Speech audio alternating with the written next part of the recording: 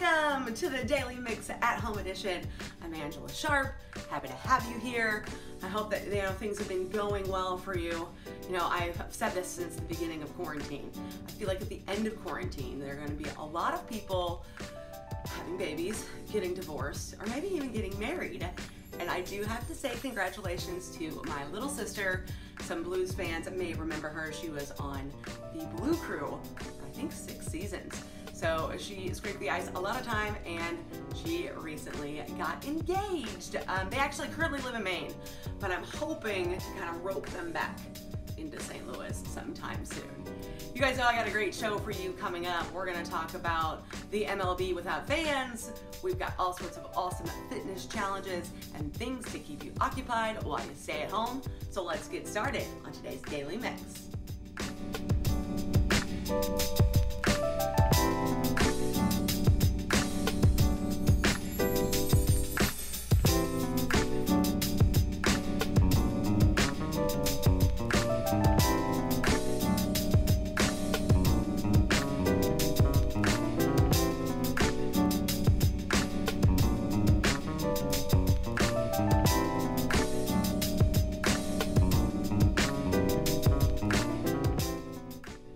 Cardinals fans and all of MLB has been ready to get back, and the MLB Owners Association has come up with a plan. 50-50 split with revenue, a shorter season starting in the beginning of July with the universal designated hitter. Now, us National League people tend to steer away from the DH, but I did spend some time with the Tampa Bay Rays, so I'm kind of used to it now. By the time you see this, the Players Association should have gotten back to them. We'll have to see what happens, but be sure to follow the Cardinals online and at cardinals.com for the latest season updates. I know you're going right there right now if you didn't know about all this, but you probably knew because here in St. Louis, we are ready for Cardinals baseball. St. Louis is known for a lot of things, like Cardinals baseball. The Blues, the Gateway Arch, toasted ravioli, gooey butter cake, which is my favorite. The list goes on and on. But now we can add the title of coolest U.S. city flag to the list. The March Madness of Flags recently pitted 64 U.S. cities against each other to see who had the coolest flag. Now, we may have been seeded 64, but that didn't stop us from going head-to-head and defeating New York, Albuquerque, Indy, and Portland. And in the final round, we beat out Tulsa with over 94% of the vote to be crowned champion. The madness is continuing all over the world. To see which region is competing next, you can follow Flags March on Twitter. I know, you never really thought we would have had a flag competition, but quarantine does a lot of crazy things.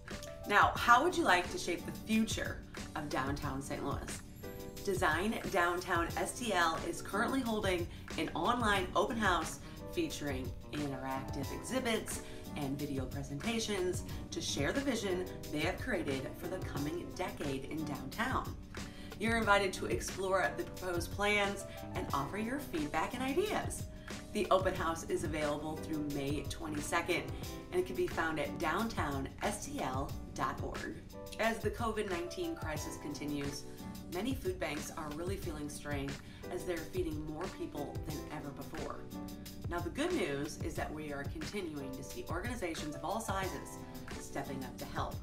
That includes the Midwest Dairy and the 6,500 dairy farmers they represent. They recently announced that they will be donating $500,000 to purchase dairy products for food banks throughout the Midwest, including the St. Louis Area Food Bank.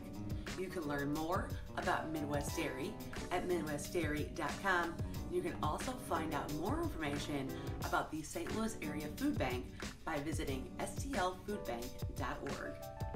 Powerplex STL and several community partners are joining forces to offer graduating seniors a memorable graduation ceremony, all while social distancing. 8 area high schools have already committed to holding their graduations at the Powerplex located at the former St. Louis Mills Outlet Mall in Hazelwood. More than 2,700 graduates and 3,500 guests are expected to attend in this massive drive-in commencement ceremony. The events will be held in the parking lot and families will be able to stay in their vehicle and watch on the Jumbotrons, all while listening on their car radios. The graduations will be held May 29th through June 10th. You can learn more about the ceremonies and find out how your school can participate by visiting Powerplex on Facebook or at powerplexstl.com. You know, everybody, myself included, really feel for those high school seniors. You miss so much, and graduation is something you work so hard for. And while your plans are surely looking different than you ever expected, we want to help you guys celebrate.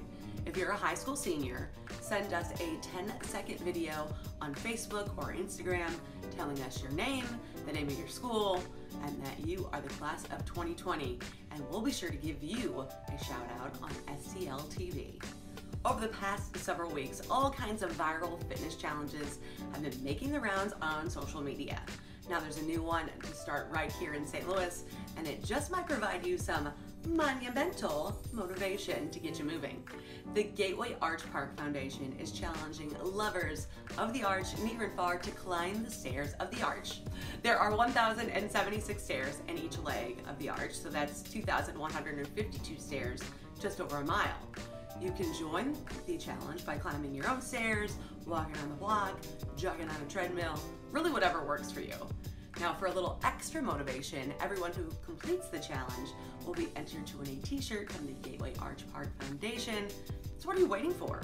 Be sure to snap a pic or video of yourself in action and share it on Facebook, Twitter, or Instagram, tagging Gateway Arch Park and using the hashtag Gateway Arch Step Challenge.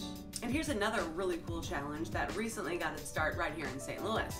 Local musician and life arts founder Brian Owens was moved to start this Stand By Me challenge after his friend asked him to send a video thanking a healthcare worker for the new website and movement 6 Feet Closer. Owens sang Stand By Me to his assigned stranger, a doctor named Iris, and Iris's response inspired Owens to start the challenge. Check out this video by Owens. It really sums it all up.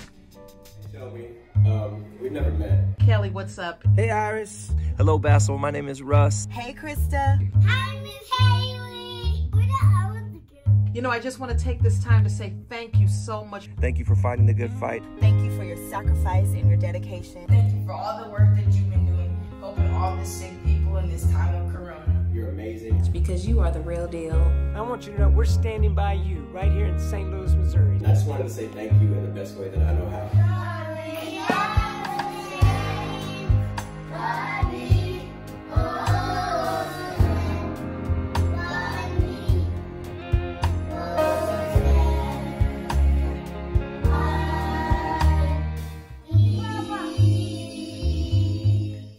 How great is that? And that got even better. They've had some amazing partners join them to donate a meal to a frontline worker for every video submitted for the challenge. I love that. You can learn more about the Stand By Me challenge at lifecreativegroup.co. And don't worry, if you're not a singer, everyone is welcome and encouraged to participate. You can sign up to make a video for a healthcare worker at 6feetcloser.com. And we really are so grateful for all our healthcare workers out there, as well as other essential workers who continue to put themselves out there to keep things running and make sure all our needs are met. So I want to take a minute and thank some of our Daily Mix heroes.